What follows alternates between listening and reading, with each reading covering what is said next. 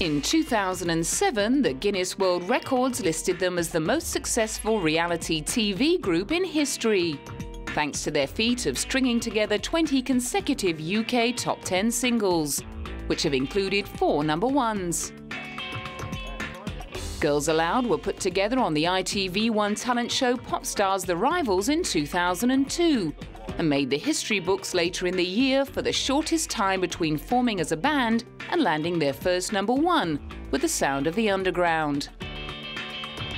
By May 2009, after more than 6 years of continued success that had spawned hits like The Show, Jump and Something Kinda Ooh, Cheryl Cole, Nadine Coyle, Sarah Harding and Nicola Roberts were reportedly worth a fortune of around £25 million.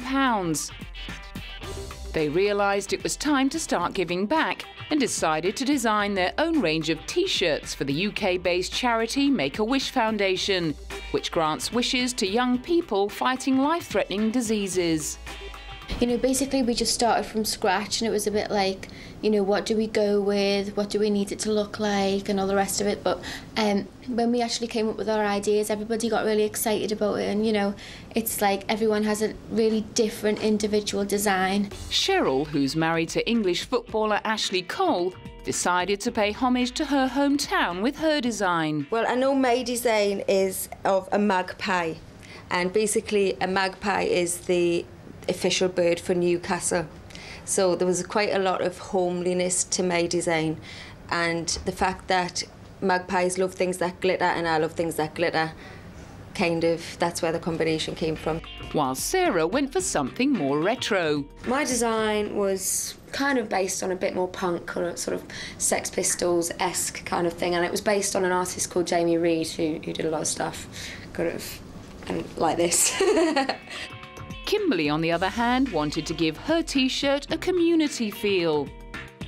What I love about England, and especially living in London, is how kind of multicultural it is and stuff. So I've just got a little bit of graffiti that says diversity, and then I've got the crown, obviously, to represent the Queen.